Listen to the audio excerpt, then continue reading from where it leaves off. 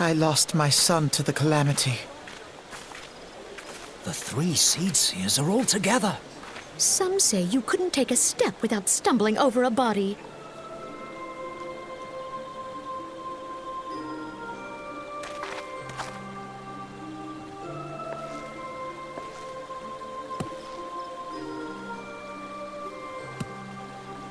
Our forebears were once strangers in the Twelves Wood.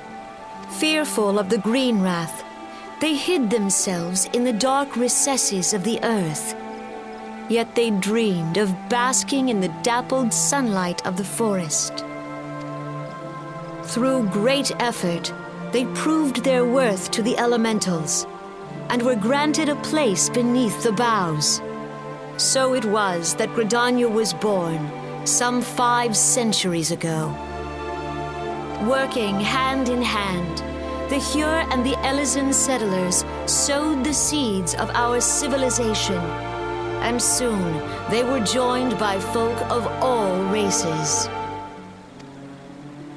So nourished by the waters of unity, and blessed by the light of the matron, Gridania flourished into the great nation it is today. Do you see the Gridanian standard? There, hanging behind the Elder Seedseer. The entwined serpents represent the unity between Hyur and Elysian. An elegant symbol, do you not agree? In accordance with the will of the elementals, we have embraced a life of peace. Alas, our neighbors have not always sought the same for themselves, nor for us. Though we Gridanians have no love for war, we have still less for those who would threaten our way of life. Ever have we fought to protect the sanctity of the Twelves Wood. When the Garlean Empire brought its war of conquest to Eorzea, we rallied under the noble standard of the Twin Adder that we might push back the encroaching darkness. And it was we who prepared the ground for the reformation of the Eorzean Alliance, that all the peoples of this realm might stand united against the common threat.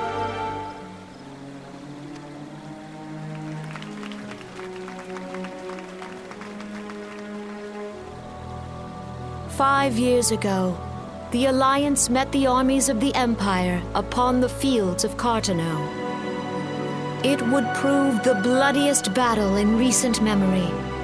Countless Gridanian lives were lost. As Supreme Commander of the Order of the Twin Adder, ever shall I bear the weight of our people's sacrifice. Alas, their loss was not the only tragedy to befall us that day, for soon came the collapse.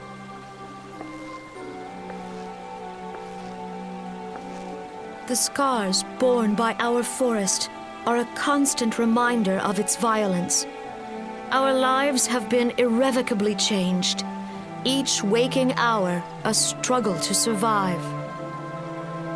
Driven to desperation, some among us have strayed from the path of righteousness, resorting to banditry, poaching, and other unconscionable deeds. To compound our woes, the XIV have returned in force, emboldened by our suffering. They test our defenses nigh without cease, and prey upon the vulnerable. So beleaguered from within and without, it is of little wonder that our unity now falters. Dark times are upon us. Time was a man could walk the high roads without fear. On this day, 5 years ago, countless Eorzeans laid down their lives that we might behold another dawn. Please join with me in honoring their memory.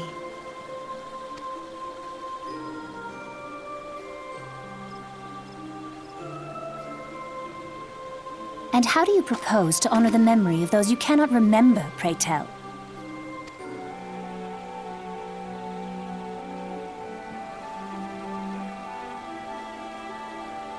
The destruction wrought by the calamity was indiscriminate. It dealt death to Eorzean and Garlean alike.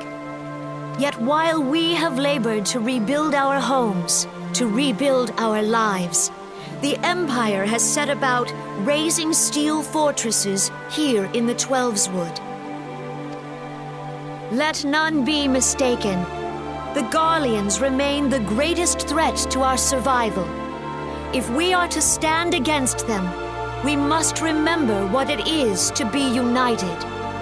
Our many troubles blind us to the woes of our fellow man. Thence is harmony lost. Yet harmony is the founding principle of Gridania. We are gathered here to honor the fallen. Let them be honored not only in word and thought, but through concerted action. I bid you join hands with me once more beneath the Twin Adder's standard. And together, let us heal the forest's wounds, that our progeny might live in harmony beneath these ancient boughs. For serenity, purity, and sanctity. We must think of the children! Woods will be done! It's up to us to protect the For forest. the elementals!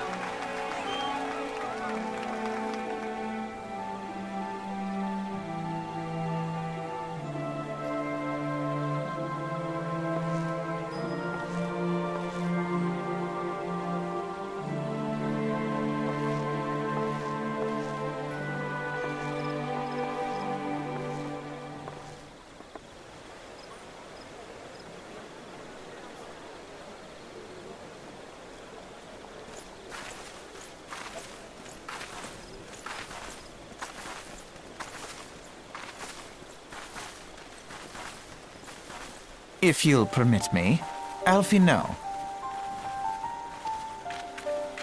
And my sister, Alize, at your service. I saw at a glance that you were a fellow traveler. You might call us students of history, sampling the realm's remembrances in pursuit of enlightenment.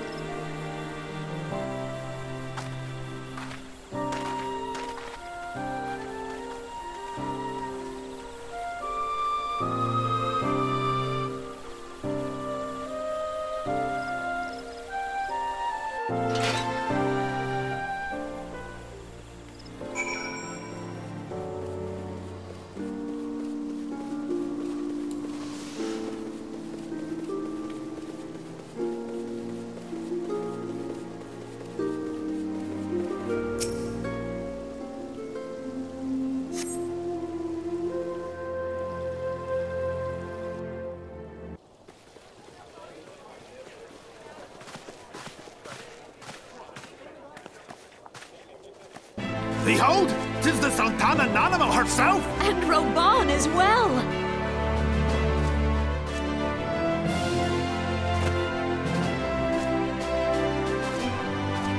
Hark you, souls of flame, drawn to the bosom of the desert, where the fire burns brightest and shall rage forevermore. Hurrah! Rauban! Where since antiquity, under the sage and judicious rule of the Ul dynasty, we have wrought sand into gold. Where by the grace and glory of Naldar have our brave sons and daughters flourished and prospered. I speak of Ul'dah!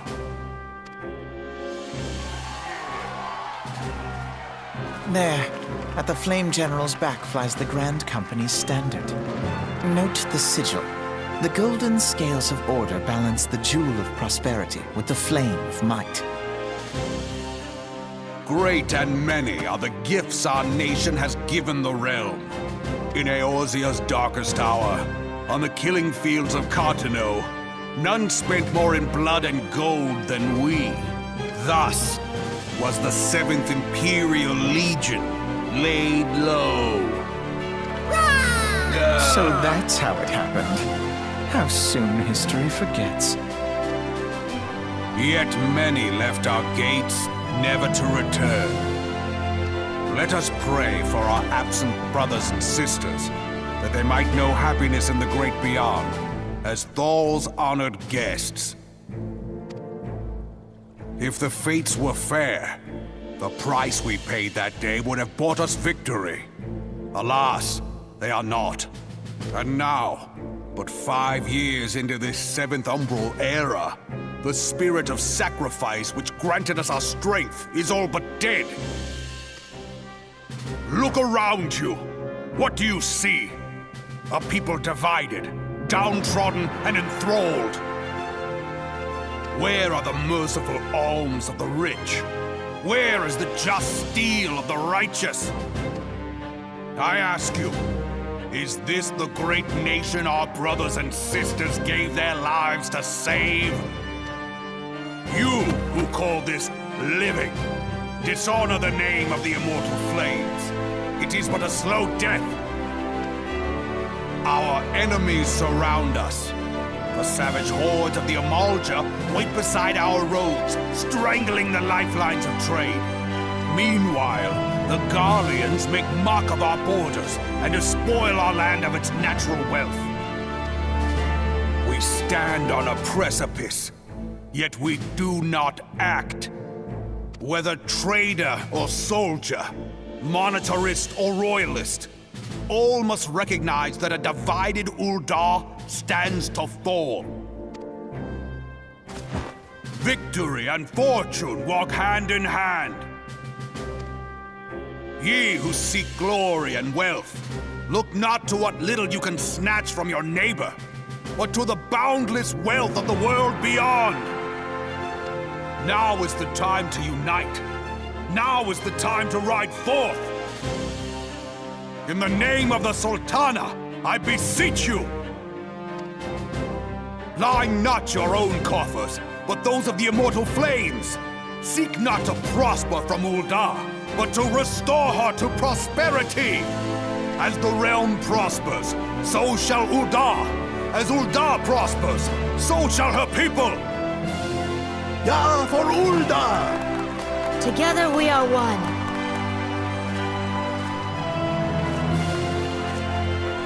Your grace. Rauban?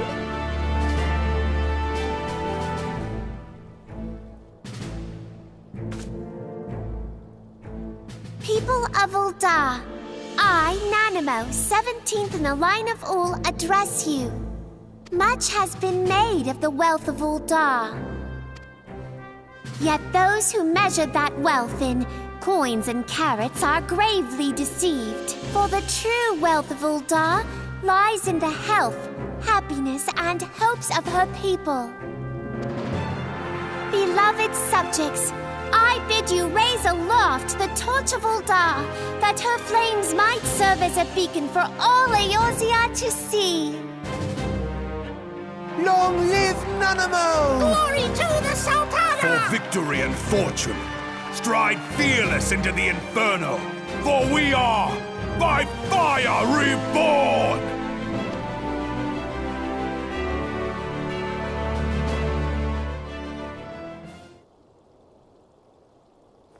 Forsooth! The time is now! I Fancy meeting you again.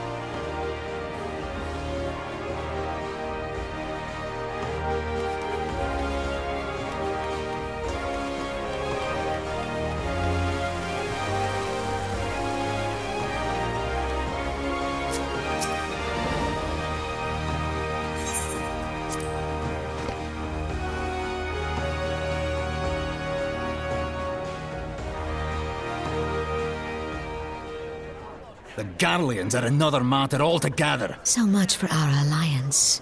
It's sunk beyond the seabed.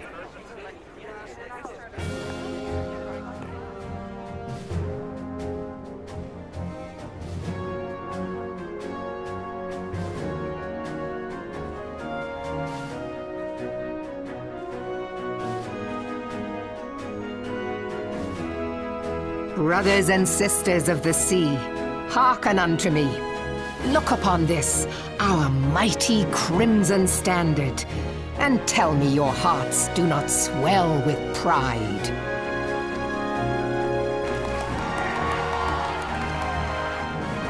"700 summers have come and gone since our forefathers first ran aground in this fertile bay. In that time, guided by the Mother of Oceans, Limsa Lominsa has grown from humble fishing village to uncontested ruler of the 5 seas and beyond.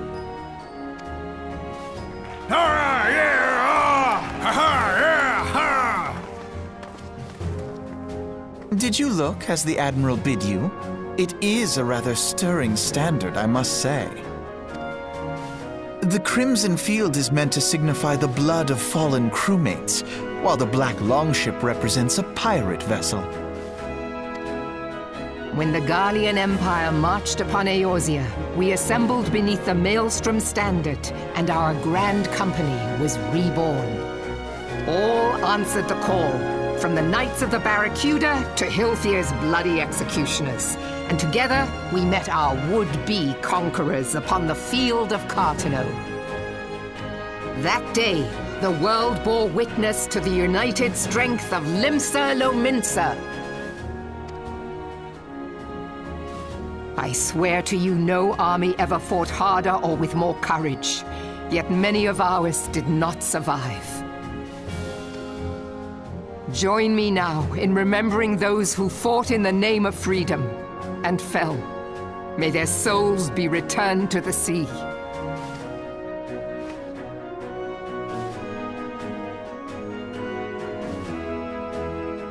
Freedom. Yes, they have always been rather fond of their freedom. Much as the beast tribes have. Small wonder. Beneath the surface, one would struggle to tell them apart. It has been 5 long years since the calamity struck. 5 long years of tireless rebuilding. Yet still the wounds of the calamity fester and weep. But when I stand atop the mizzenmast and gaze out upon our battered and broken vessel, I see an undying spirit. Did we not build all this from the wreck of the Galadian all those centuries ago? Shall we not do so again? Yet there are those who would see this ship of ours sink beneath the waves of the restless Rotano. The Sahagin creep ashore seeking blood for their accursed god. Those fishback The Sahagin bastards. have risen? While the mines of Ogomero spew forth kobolds who push ever south, despoiling our lands as they go. These savage beast tribes will be the first waves to crash against our creaking hull. And behind them swells the grim tide of the Garlean Empire. Even now the curs fly their flags within our borders. Doubt not, but that they will be upon us ere long. We are well nigh surrounded. Yet there are those among us who would rather turn their swords against their crewmates than our cannons against our foes. How can we hope to repel our many enemies when mutiny breeds below deck? There is but one course left to us. One bearing that will bring us victory over the beast hordes and the Empire both, and see this ship safe to port. We must mend the rift the Calamity has reopened twixt pirate and maelstrom, and stand fast with our adventurer brothers against the coming tempest. Mark ye well, a crew without unity is no crew at all. 'Tis but a mass of drowned men. To me, then, brothers and sisters of the sea, gather beneath the undying crimson standard, and pledge me your strength, your skill, your wisdom. And with the guidance of the navigator, this great vessel of ours shall ride the waves, till sea swallows all! Long live the Admiral! Admiral Melvin! Gather the lads! Oh, where's me cutlass? I'll follow ye to the seven hells, Admiral!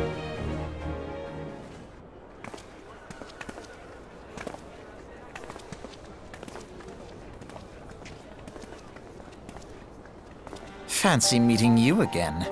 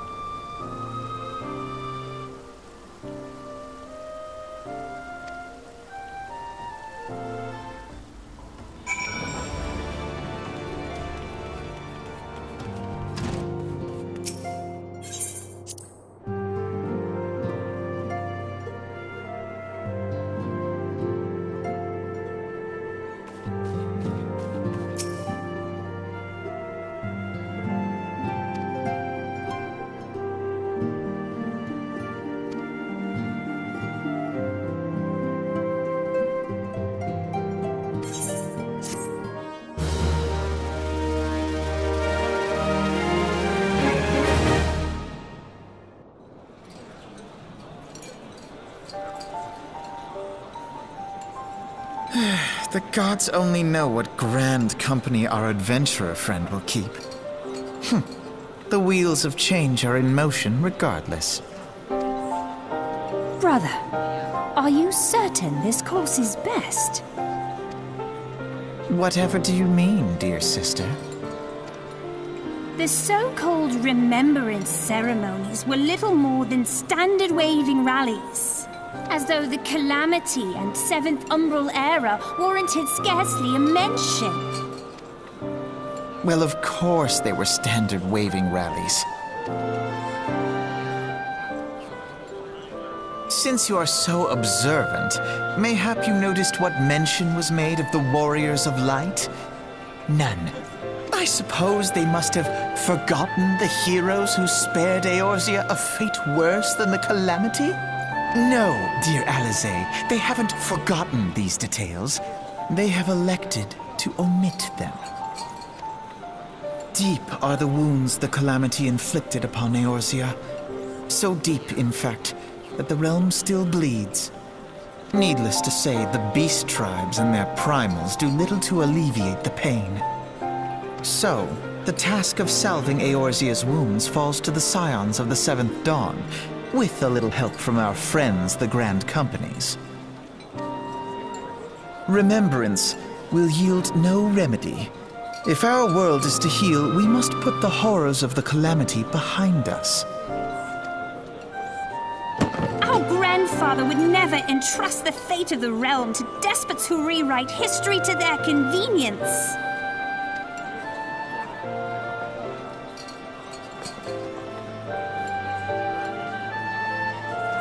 There must be another way to cure what ails this world, and I mean to find it. You are most welcome to try. Our paths may differ, but our destination is the same. In time, I dare say we will see eye to eye. I should hope so. My lady! We are to escort you! Hope does not come into it. We share the burden of this fate, dear sister, and will prevail together or not at all.